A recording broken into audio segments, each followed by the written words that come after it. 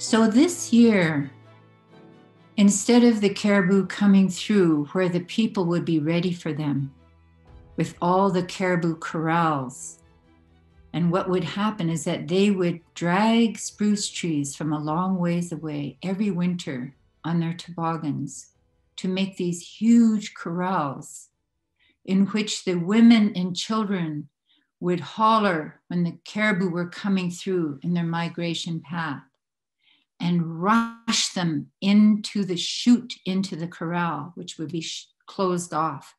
And all the men that were standing around this corral would take their arrows and their clubs and slaughter their winter food. They would slaughter these caribou. There was nothing. People were dying. You could hear babies crying. Mothers had no milk. Even this old couple that had the little boy, moon boy, Tushri, Tukthul. Them too, they didn't have much food. Now that little boy, he said to his mother, "Mom, what's going on?" And she said, "Caribou is not coming this year. He take different trail. Winter came too soon. We didn't get enough fish." "I can bring caribou," he said. "I'm going to try." "You think so?" "Yes, I'm going to try," he said. He went outside of the little tent and he broke off some sticks from a little willow.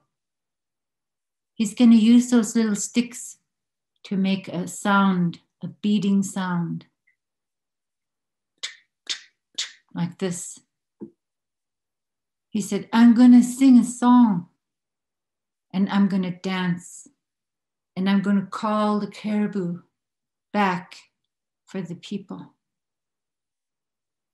"Oh, son, you think so?" He said, "I'm going to try." "Now you go tell the people," he said. "You go tell the people I'm going to do this for them. And all I want for this job I'm going to do to keep the people alive," he said, "I want the stomach fat." Now the caribou, when you take the guts out of the caribou, around the stomach of the caribou is this fat. It's a layer, very thin fat. They call it lace fat in English. Indigenous people call it hutsieta, means the encasement of the stomach.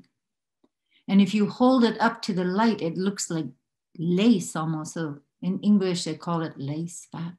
It's very powerful stuff.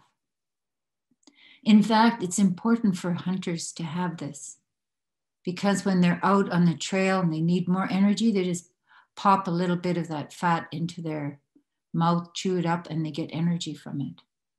They dry it, they hang it in the cache and smoke it a little bit, and so it's been cured. "That's all I want," he said. Okay, son."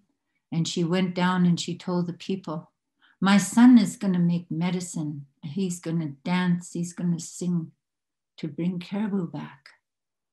All he wants when you get caribou, he wants the stomach fat." They said, "Go ahead, try." So the woman walked back up to her camp. She told the boy, yes, they all agreed. They all agreed to do this. So that little boy did that. He got them little sticks outside of their tent, started to make this noise and dance. Now that old woman that told me the story, Auntie Mary, she said, "I'm sorry, Sitchi, I can't remember the song, but he sang a good song." Pretty soon he looked up on the rise. What's up there? bull caribou. That's the one, he's a leader. He's a chief of caribou people. He goes ahead, he looks to make sure everything's okay. Behind him, lots of caribou come. Oh boy, those people were happy. Even though the women were weak, they went out and made lots of noise, banging things together to steer those caribou into the corral. They cut it off like this, put the gate up, and the men began to use their arrows and their clubs and spears to get their winter food.